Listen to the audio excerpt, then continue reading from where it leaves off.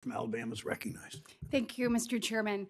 And thank you to all of our witnesses for taking your time to be here with us today, particularly to talk about such an important issue. I want to echo what several of my colleagues have said. The United States is facing a devastating fentanyl crisis, which is only growing worse on the daily by the crisis we see at our southern border. Now, we know what we need to do when it comes to our southern border. We need to secure it with personnel, more personnel, physical barriers, technological barriers. We got to fix the broken asylum process. We have got to stop the abuse of parole, bolster interior enforcement, execute final orders of removal and catch and release, put back in, remain in Mexico. We owe it to the citizens of our great nation to secure it and to help stop the flow of fentanyl. And make no mistake, this is a national security crisis, an economic crisis, and a humanitarian crisis. The cost on humans is actually heartbreaking and gut-wrenching. The massive influx of fentanyl into the United States has left no community untouched. The day after Christmas, law enforcement in the state of Alabama seized enough fentanyl from 2 individuals in North Alabama to kill every single person in our state's largest 2 cities.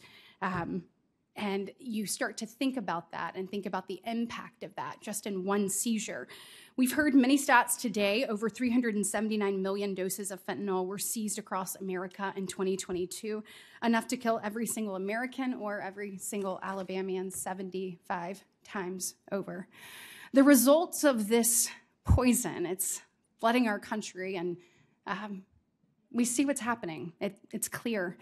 There were more than 100,000 overdoses, 112,000 to be exact, in 2023, and fentanyl is now the leading cause of death between the ages of 18 and 45. I think it's critically important that we think about this crisis beyond simple statistics, though. These numbers represent real people. They represent pain. They represent tragedy. They represent loss. They all have faces and stories that are touching every corner of our society. Mr. DeFord, congratulations on your tremendous success. We appreciate you being here today and you sharing your personal story.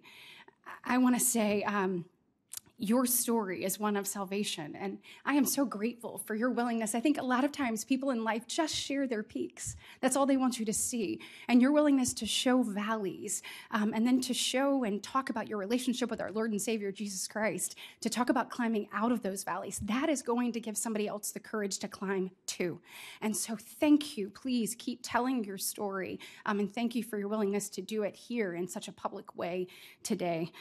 As we sit here, though, not every family has a story of success like that. There are families that tonight, when they sit down for dinner in Alabama or wherever they may be across the nation, there is going to be a chair where someone should be sitting, where they're not, because of fentanyl poisoning and because of the effects of this drug.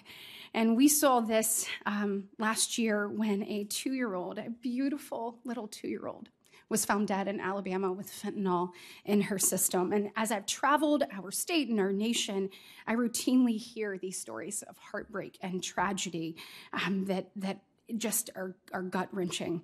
And when I was at the border last year, I went to San Diego, and a DEA officer was sitting there talking to us, and they told us the story of a mom who had 2 boys. She had 2. And they broke apart and shared a Percocet, and you'll know this story. And it was laced with fentanyl, and both of those boys died. As a parent, no one should ever go through that.